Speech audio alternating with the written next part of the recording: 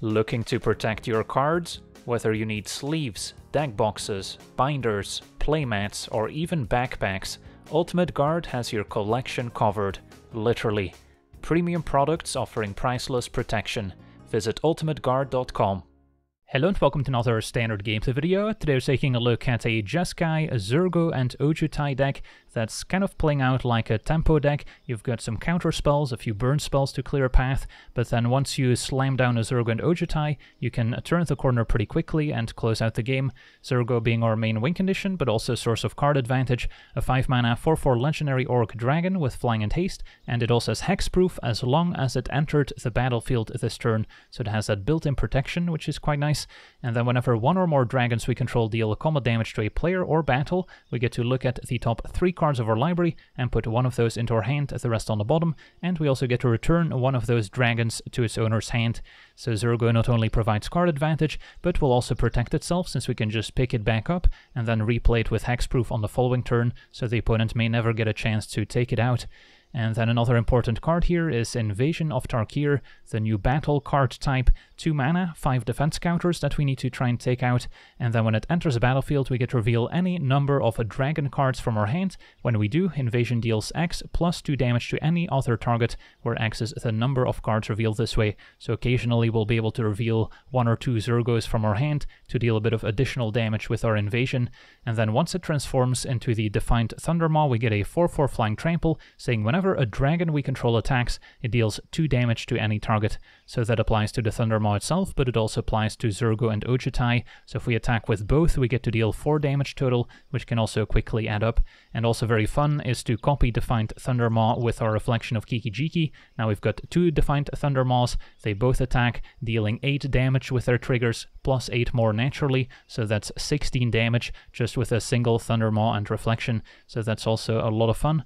And then another great way to transform an early Invasion of Tarkir is with Nahiri's Warcrafting, dealing 5 damage to a creature, planeswalker, or battle, and then we get to look at the top X cards of our library, where X is the excess damage dealt this way, and then we can exile one of those cards and play it until end of turn. So we can even exile a land with it and still play it if we haven't hit our land drop yet. So Warcrafting can be a nice 2-for-1 when taking out smaller creatures, but it can also take out an opposing shield root at 5 toughness, and more importantly, we can transform our Invasion of Tarkir on turn 3, just play turn 2 Invasion, maybe take out an opposing creature, and then at turn 3 deal 5 damage to it and get our Defiant Thundermaw online, so that can also be incredibly powerful.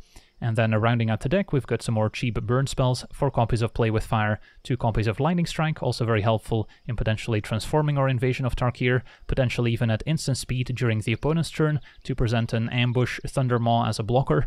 And then the burn spells can of course also help close out the game once we start turning the corner with Zurgo and Ojutai. And then we've got some more removal with 3 copies of Brotherhood's End, dealing 3 to each creature and each planeswalker, can also maybe handle artifacts, can be a nice catch-up mechanism since we're not playing a ton of creatures ourselves, and of course Zurgo and Thundermaw will survive the 3 damage. And then Fable remains one of the best cards in Standard, the Shaman token often requiring an immediate answer, otherwise the extra mana is going to snowball into a quick win. The second chapter also a way of discarding excess copies of Zurgo and Ojutai, which is legendary, and eventually the Reflection, as we mentioned, great with Defiant Thundermaw. And then we've got a nice selection of interaction here, with 2 copies of Destroy Evil to deal with larger creatures or enchantments. Sunset Revelry shines against the red aggro decks, which are quite popular on the ranked ladder, can gain us for life, make 2 blockers, maybe draw a card as well. And then Impulse to help find some of those more specific cards in certain matchups. And of course, Zurgo and Ojutai also has that Impulse type effect, which lets us take a look at the top 3. So between these, we get to see a lot of our specific 2-offs. Even though we don't have a ton of copies, we'll still be able to find them. And then 4 copies of Make Disappear as a key counterspell to handle nonsense from the opponent. Can also maybe sacrifice some of our Revelry tokens, or maybe some of the tokens from Fable to enable Casualty. And then once we have a Zurgo hitting the opponent and we feel comfortable just keeping it in play, then we can also try and protect it with our counterspell. And then a mana base sadly does not have a tri-land, so that's one of the main drawbacks of the Jeskai colors in Standard, is that we don't have a tri-land to play early, so sometimes we do end up taking a bit more damage from our pain lands, like Sheevan Reef and Battlefield Forge, which are necessary to play some of our red removal spells early, also need double red for Brotherhood's End and Warcrafting. And then we've got the Innistrad dual lands to play later in the game, Sundown Pass, Coast, as well as 2 copies of Deserted Beach. And then the channel lands can also provide extra interaction, making 1/1s with Crucible, also good with the Casualty on Make Disappear, Soaring City to bounce something, and Aiganjo to deal 4 damage. So yeah, that's our deck. Now let's jump in some games and see how the deck does. Okay, we're on the draw. Our hand seems keepable. Second Zurgo might be a bit redundant. And now there's a third. Well, at least we can deal 5 damage with Invasion. So I can actually transform one on turn 3. So that sort of works out. Kill Naturalist against a green-white enchantment deck. And no need to reveal extra dragons right now. But next turn, Invasion, deal 5. Still seems better than dealing with a Weaver. Can Brotherhood's end at some point. Okay, let's go for it.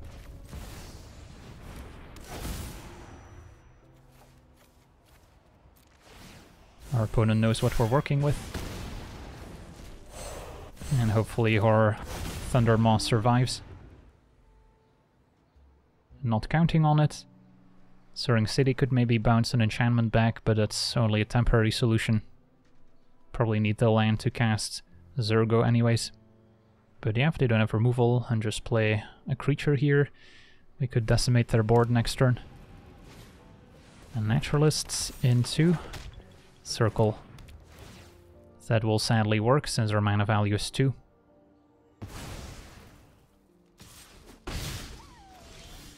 Well, at least we can reset the board nicely here with the Brotherhood's End. And then next turn take over with the Zurgo. Can still damage battles and get extra cards.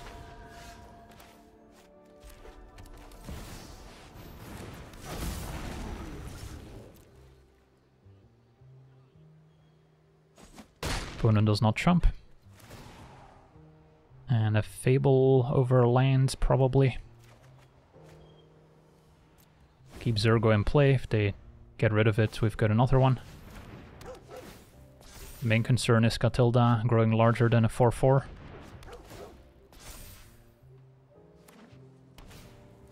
And there's a Generous Visitor. Alright, so 5/5 Catilda. Can we find an answer? If not, Fable can maybe help. I imagine Catilda stays on defense. So yeah, play Fable, could play Revelry as well, making tokens and gaining life.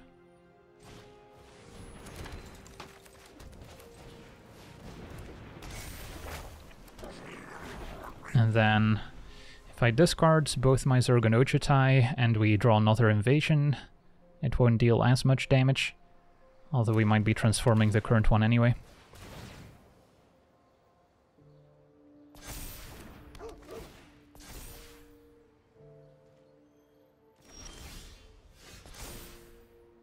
So a land and 1 Zurgo can go.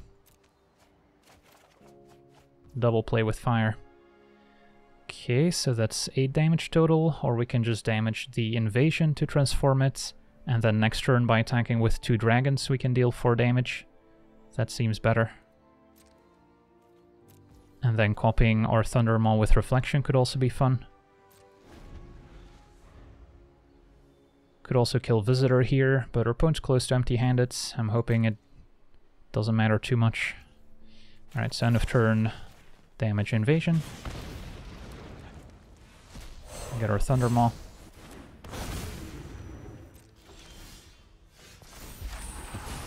And then now if I attack, I can deal 4 damage to Catilda. Opponent's likely to trade. And we'll take it from there.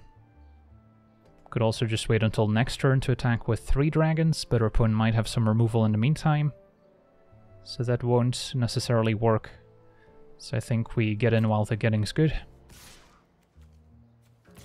And then if we deal 4 damage, I guess we could also attack with a Shaman token.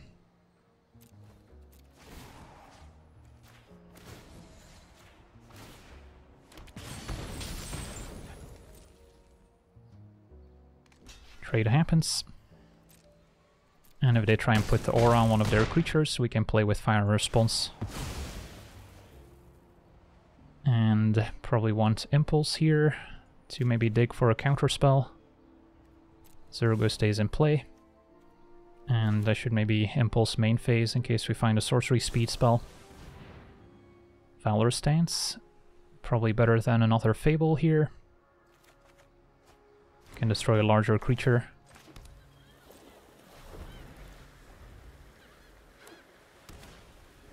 Another Visitor. So they will get some counters out of the deal. Just double checking here.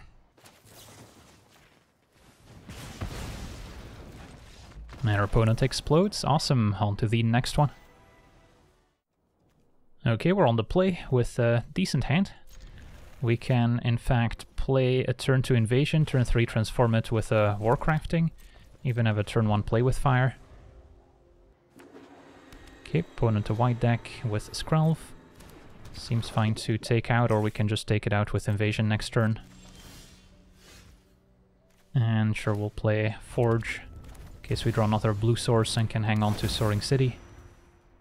No need to reveal a dragon. Keep Zurgo a secret.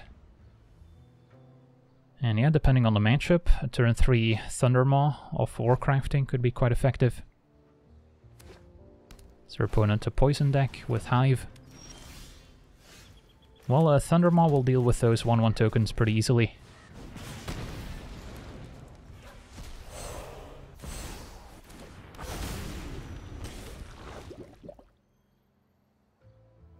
So can our opponent answer our Thundermaw? Maybe an Annex Sentry, which we currently cannot take out. Can still double spell Fable, Play with Fire, setting up Zurgo on the following turn. Alright, opponent's playing black as well, so maybe a Drown in Ichor can kill our Thundermaw. Alright, opponent has to pass it back. And so let's attack. Possible our opponent's got a second Eiganjo. I guess it's not super likely if they're playing a poison deck, but that would have been a reason to play with Fire Skrelv before attacking, so they cannot deal 4 damage. So it goes. But it looks like they might have another Eiganjo here. Nope, Corrupted Conviction to sack and draw 2, fair enough.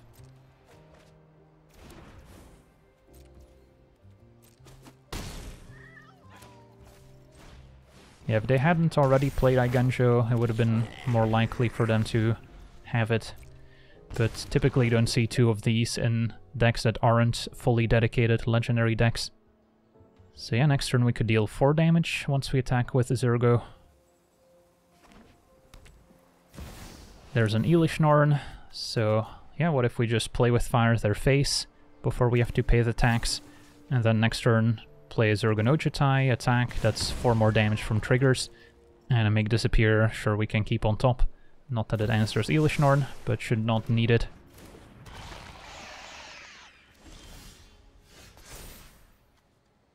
Okay, play Zurgo, smash, and that's 12 damage total. So yeah, turn 3 Thundermaw turns out to be pretty effective.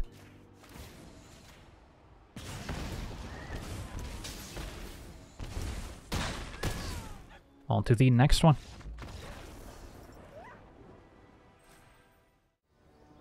Okay, we're on the play with a decent hand. Turn 2 Make Disappear, turn 3 Fable. If we find our Invasion, we can transform it with a Warcrafting.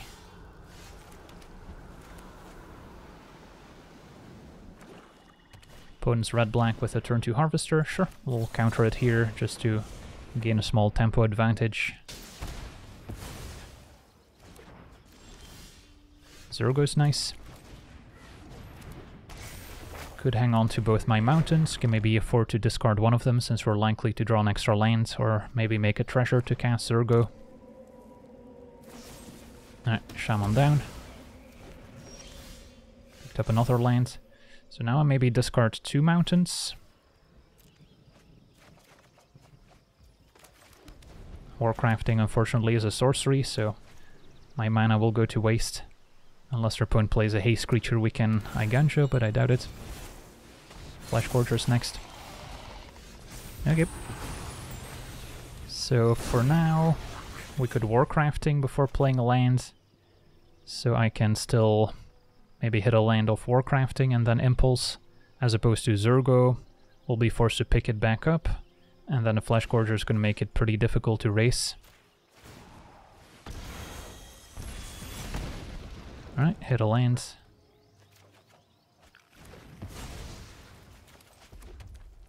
And once we have more mana, it's also going to be easier to pick up Zurgo constantly, so we don't expose it to removal. Harvester. Can take out Reflection next turn, although they might have another answer at the ready. Yeah, another Warcrafting looks good, I guess. So now I can play Zurgo, and then pick it back up. At least it's protected from a Sheoldred's Edict, since we can sack Reflection. And then see what we pick up off of it. I guess our opponent is playing blue, so they might have their own counterspell. Alright, Zurgo resolves. And should be able to connect as well here. And this is the exact scenario where Zurgo shines against an opponent holding a fistful of removal spells. And we just get to pick it back up. And then probably don't need another Zurgo when the plan is to pick it back up. And just grab a Play with Fire as an answer for Harvester. So we get to keep our Reflection around. And then I wouldn't mind hitting my land drops going forward. Our opponent had the Abrade for Reflection anyways. So now a Sheoldred's Edict could be a concern. We shipped another Zurgo to the bottom. Blazing Sky we can take out. And an Invasion deals 3 damage. Okay. A few ways we can play this. I can just play the Invasion, deal 3 to their face. Warcrafting to transform it, get a Thundermaw. Could Warcrafting on the Blazing Sky, see if we can maybe hit a land off of it. And clear a path. Destroy evil instead. Alright. That one's gonna go to waste. Okay, maybe Impulse for a land drop. Opponent deciding to make treasures is a bit concerning. Yeah, I don't think we need Revelry or Lightning Strike.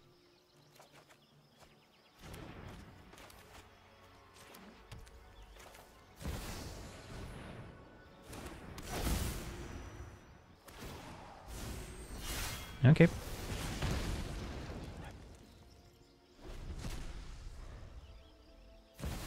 And there's a Sheoldred, which we can answer with a Warcrafting. I guess our opponent does have Plaza of Heroes, which can protect Sheoldred. So that complicates matters a little bit. Yeah, we might just want to play Zurgo here. And go face with it.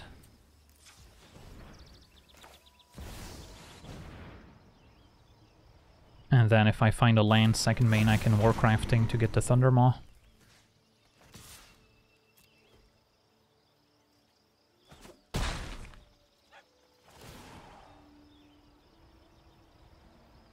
Found another Invasion, but land will do. And then probably no need to pick up Zurgo when we have another one. And no point in going after Sheoldred when they can easily protect it. Okay, let's see if Thundermaw goes a distance.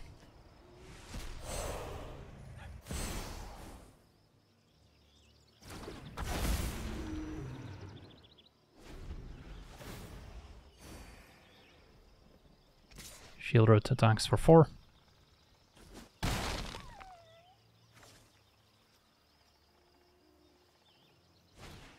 And a burn down the house at least also takes care of Sheoldred.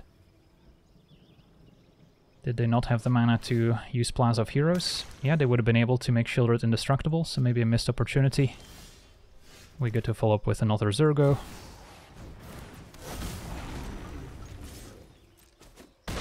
And now we'll definitely pick it back up.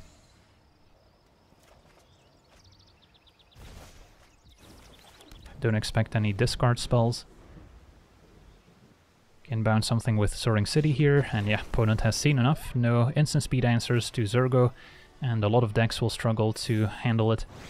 Awesome. Okay, we're on the play with fine hands. A bit painful with double Shivan Reef, so ideally we pick up another red source. But we've got interaction into Fable. Up against turn 1 Pit Fighter, definitely worth taking out.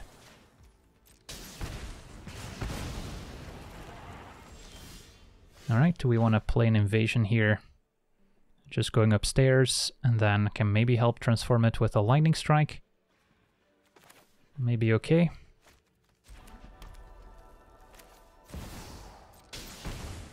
Since we have a Brotherhood's End to catch us back up on the board.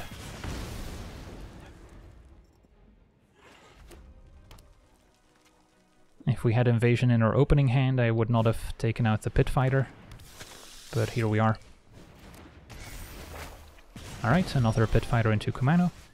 Just gonna play a Fable, and then if they take out our Shaman, we've got all the more reason to wipe the board. Scamp with a counter, so now it deals 2 damage when it dies. And a play with fire.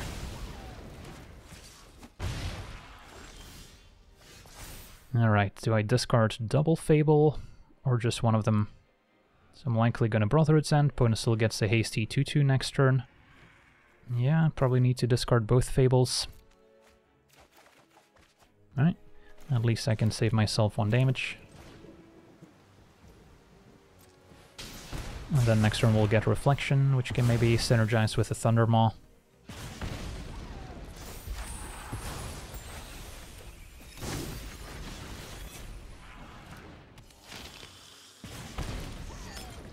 Double Epicure, down to 9, and an attack down to 7. Okay, another invasion, so now we could transform our original one, which seems worth it.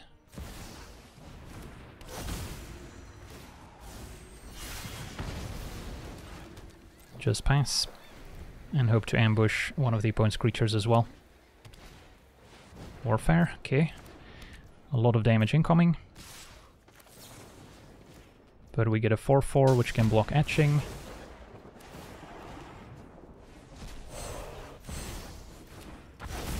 And then, let's do some math. So I'm taking 4 down to 2. Can I kill my opponent next turn? Copy Thundermaw. Attack for 8, 9, 10, 11, 12, 13, 14, 15, 16. So I'm going to be too short. Yeah, it's a close call. If I draw another burn spell, I could end the game. If I take 2 down to 4, I'm still dead to a lightning strike, but can probably handle most other cards. So let's just do the math again. Copy Thundermaw, attack for 8, and then 8 more from the triggers, that's 16, but of course Reflection will be tapped. Yeah, I think we block. Oh man, would have top decked the burn spell too for the win. Alright, so let's just get another Thundermaw in play then.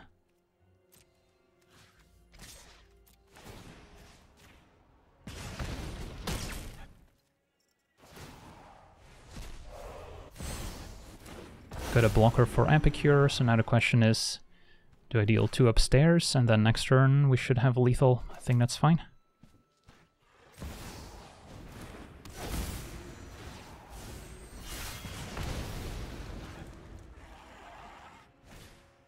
Pit Fighter's fine. And Lightning Strike, that's game. Yeah, 1 life point could have made the difference. Had we gone for the more aggressive line, we actually win there. But the Pain lands also definitely had their role in this game. On to the next one. Alright, we're on the draw. Our hand's a little clunky with all the tapped lands, but I think it's still a keep. Can play turn 2, play with fire.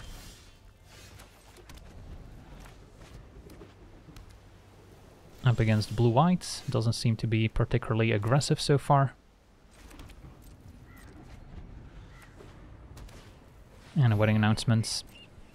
Okay. Do I play with fire a token, or do I keep it to maybe help transform invasion? For now we'll play Fable.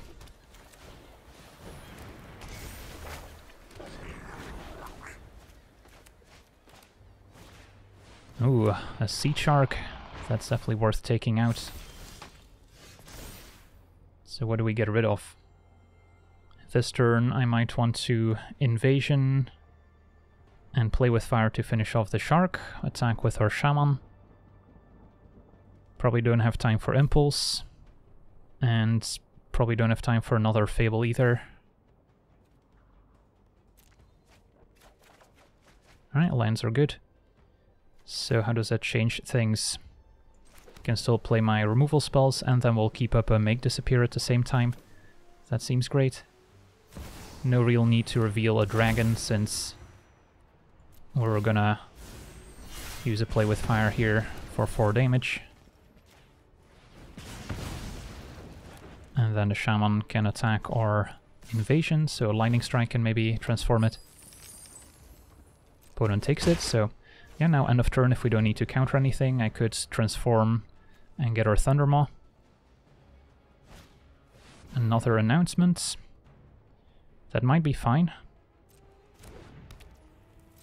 Opponent might attack to draw 2, but we get to ambush one of the tokens. And then decimate their boards once we play Zurgo.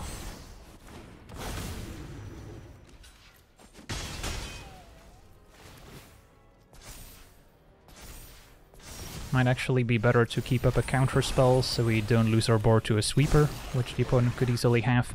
But yeah, opponent already throws in the towel. Next turn we can even copy Thundermaw with Reflection, which is devastating in and of itself. On to the next one. Okay, we're on the draw. Our hand's got a lot of interaction. So while we're still missing Ojutai, at least we should be able to survive a while and get to the late game. Up against red aggro, Fable helps. So probably gonna want to keep up Make Disappear next turn, and then it's probably fine if I take a beating and then can stabilize with Brotherhood's End. But yeah, killing an adversary here with Play with Fire could have saved us some damage. Right, if there's a scary 3-drop we can counter it. Stormseeker is kind of scary. Or I can just take the hit and then Brotherhood's End. But then I'll be at 10. Yeah, I would rather not be at 10. And maybe just play Fable on 3 anyways. And then if they kill the token, that might be a good time to Brotherhood's End.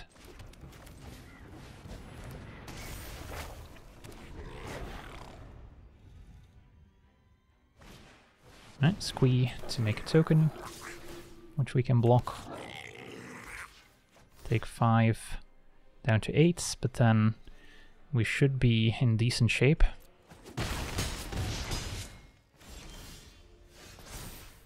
What to get rid of? Kind of like my entire hand. This turn I get to attack, Brotherhood's End, and keep up Counterspell and Play with Fire. And then next turn maybe slam Zurgo. Could always go digging for Sunset Revelry, of course, but this seems good enough.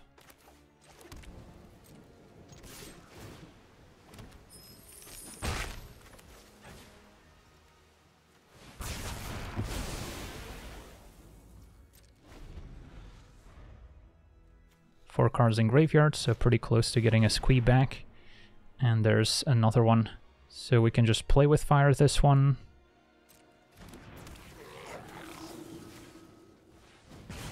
Keep our treasure for later. Warcrafting could be nice too. And I'll keep Zurgo in play. If they want to use multiple burn spells to take care of it, that's fine by me. Found Invasion probably, as opposed to another Zurgo. I doubt our opponent's gonna try and kill it. And even if they do, with Warcrafting I can transform my Invasion into Thundermaw, so we could set that up next turn. Feldon attacks. That being said, next turn I could Invasion, deal 2 damage, Warcrafting transform, and copy Thundermaw with Reflection right away. That's a lot of damage, so I'll take it.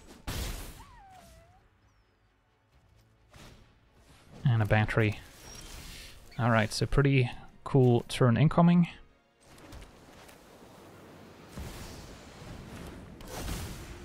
And this should be able to go face. I think we'll even have a lot of damage to spare, because once we copy Thundermaw, we'll be controlling 2 of them. So we'll get 6 damage from each dragon attacking, plus 8 more. So yeah, this is pretty brutal. Reflection alongside Thundermaw, one of my new favorite combos in Standard.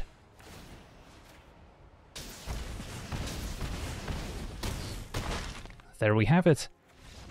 Alright, so we get to see our Jeskai, Zurgo and Ojutai deck in action. The deck's a lot of fun to play. There are a lot of different play patterns, all the way from generating a turn 3 Dreadmaw to potentially picking up Zurgo so your battle deals 3 damage as opposed to 2. Got a lot of instant speed play as well with your counter spells, so not an easy deck to master, but there's certainly a lot of intriguing play patterns, and I imagine the deck will only get better in best of 3 when you can tailor your sideboard to specific matchups, put in more Sunset Revelries for the mono-red matchup for instance, more counter spells for opposing control decks, and there you have it.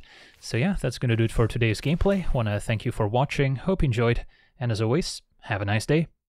I also want to thank all my patrons for being part of the channel, and you can become a patron yourself today and decide the topic of future videos over at patreon.com/legendvd.